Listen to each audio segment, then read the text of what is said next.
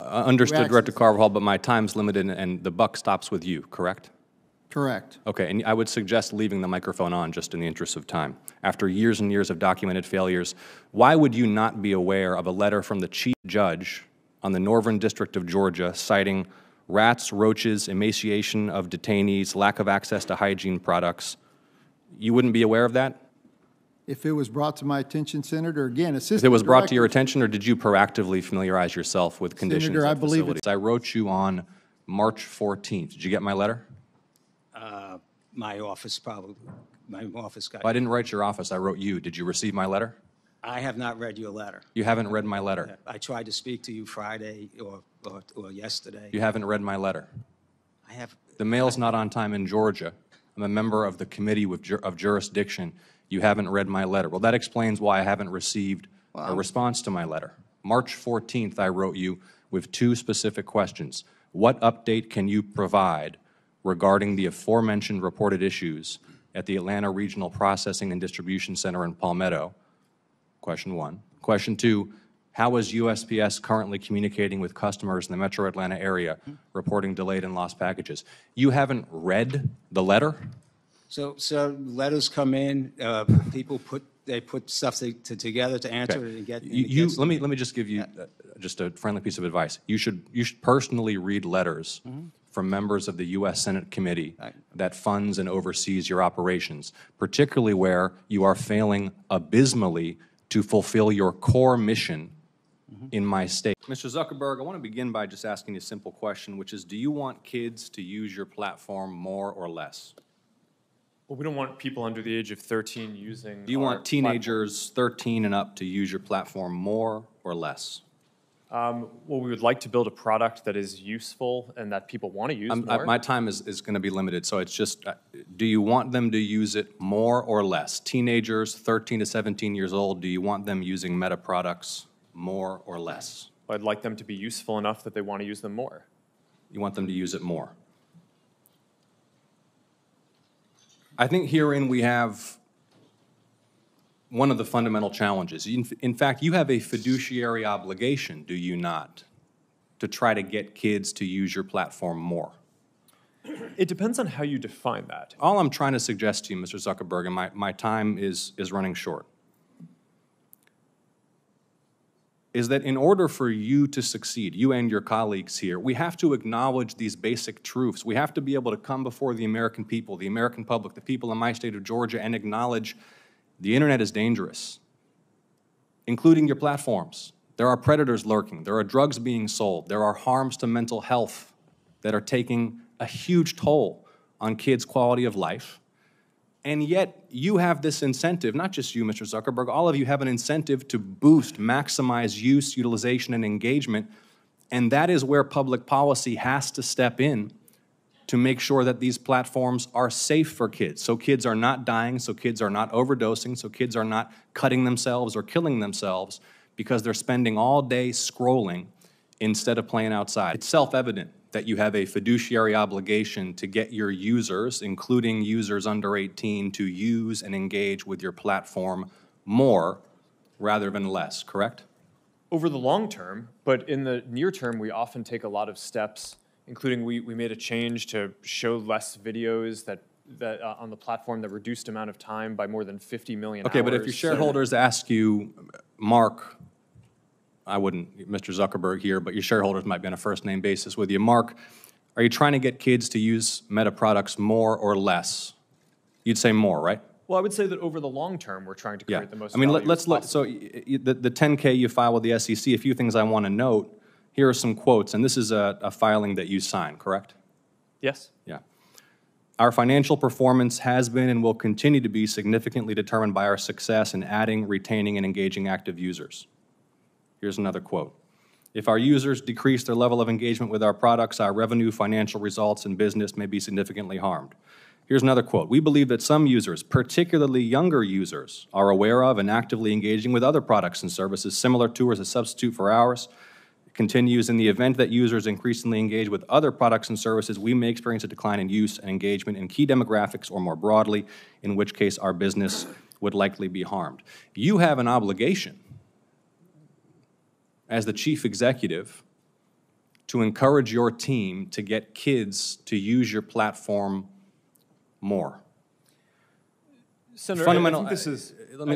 is that not self-evident? You have a fiduciary Senator, obligation to your not, shareholders to get kids to use your platform more. I think that the thing that's not intuitive is the direction is to make the products more useful, so that way people want to use them more.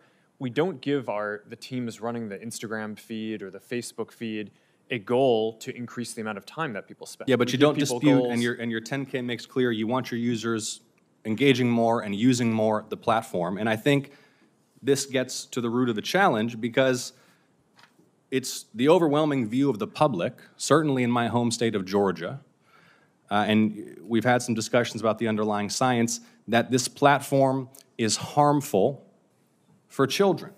I mean, you are familiar with, and not just your platform, by the way, social media in general. 2023 report from the Surgeon General about the impact of social media on kids' mental health, which cited evidence that kids who spend more than 3 hours a day on social media have double the risk of poor mental health outcomes, including depression and anxiety. Are you familiar with that Surgeon General report and the underlying study? I read the report, yes. Do you dispute it?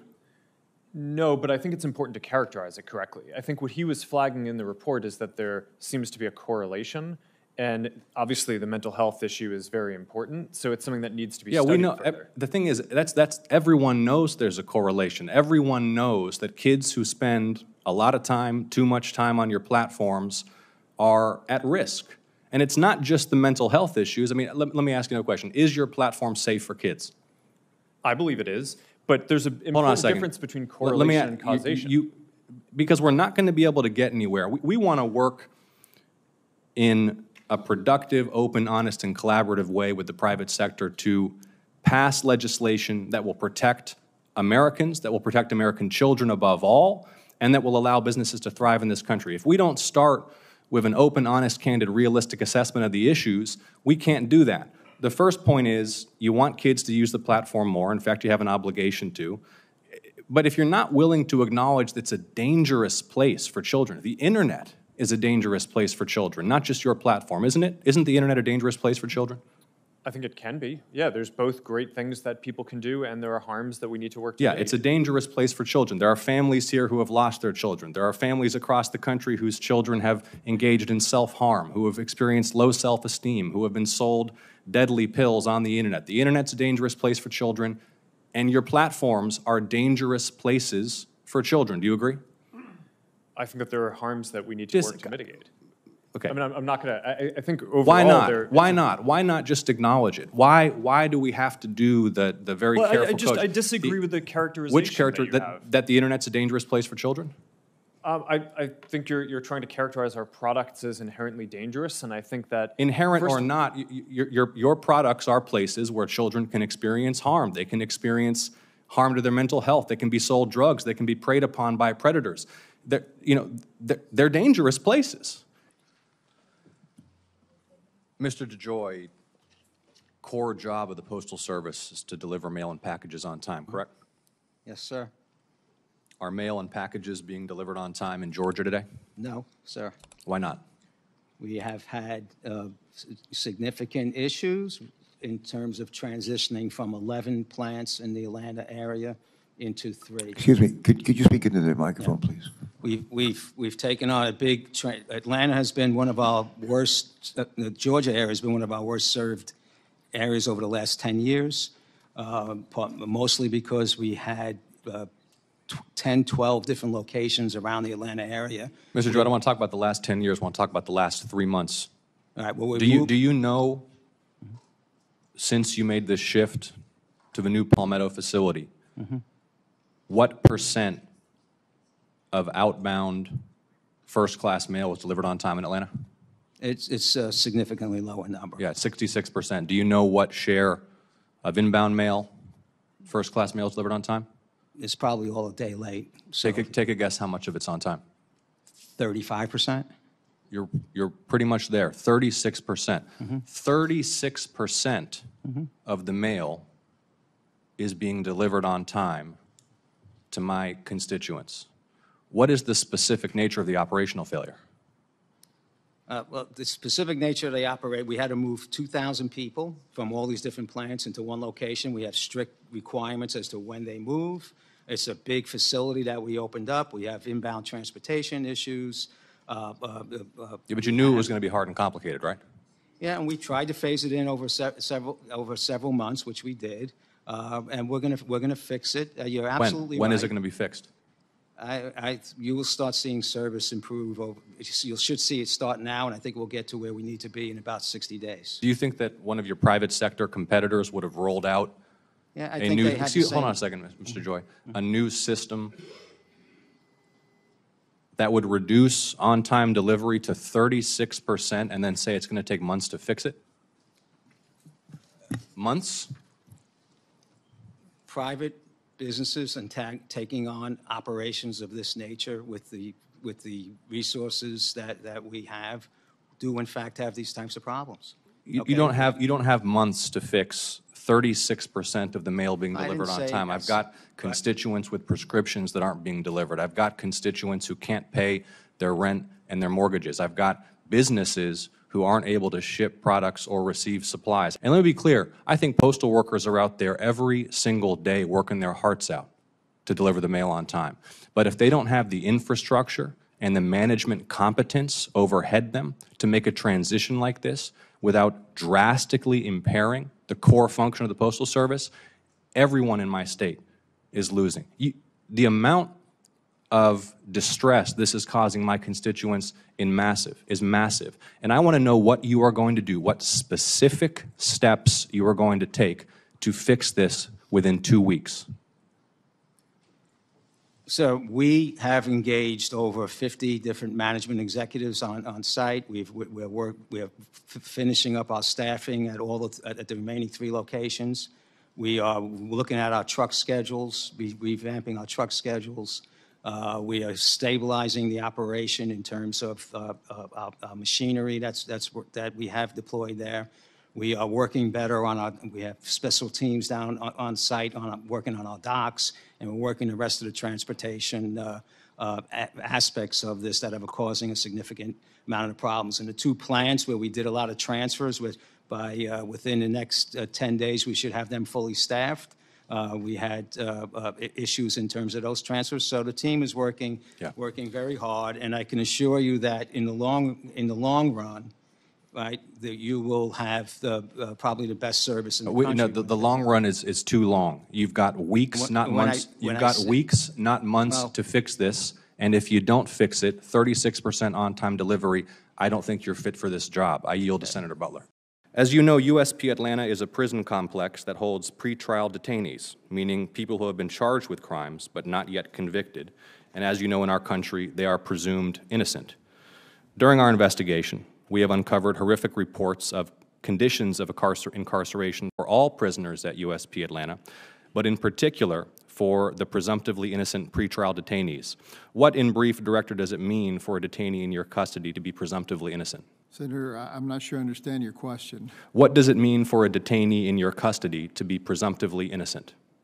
Precisely that they're presumed innocent till proven guilty. They're going through the system. They're pretrial. That's right. They're presumed innocent until proven guilty. A federal judge in the Northern District of Georgia wrote a letter to the warden of USP Atlanta in January of this year, which I entered into the record earlier in this hearing. I think it's an extraordinary letter. This is from January of this year. It cites credible accounts. This is a federal district judge, in fact, the chief judge for the district panel, of the following issues at USP Atlanta, particularly for pretrial detainees who are presumptively innocent. Quotes, rats in the building, roaches in the food, poor nutrition and emaciation, lack of access to hygiene products, lack of access to medical care, including prescription medication. Quote, a month of 24-hour solitary confinement with only a Bible for entertainment or reading. Quote, a week with only a paper jumpsuit and paper blankets for an inmate on suicide watch without mental health treatment or medication. Have you seen this letter before today? I would have to actually see it, Senator. I get lots of letters, and I'm sure my staff are familiar with it. But you have not seen this letter until today? No. After years and years of documented failures, why would you not be aware of a letter from the chief judge on the Northern District of Georgia citing rats, roaches, emaciation of detainees, lack of access to hygiene products. You wouldn't be aware of that? No one brought that to your attention? Well, Senator, that's precisely why I was describing how our organization works. We have a regional director that is responsible for oversight of that facility along with the CEO. Thank you, Director Carvajal. You said you took immediate action when these issues were brought to your attention. November 2018 suicide investigation found that staff who initially responded to the medical emergency did not appear to have a sense of urgency. You were the Assistant Director for Correctional Programs. August 2019 inspection by the Southeast Regional Office reported missing weapons, significant failures to follow use of force, medical and rape prevention policies, improper or non-use of medical detectors. At that point, you were the Assistant Director for Correctional Services. What does it mean to you to hear, as the Director of Bureau of Prisons, a report from your own investigators that staff at this facility lack regard for human life? It's completely unacceptable, Senator. That's precisely why I took the actions that I did when I became aware of it.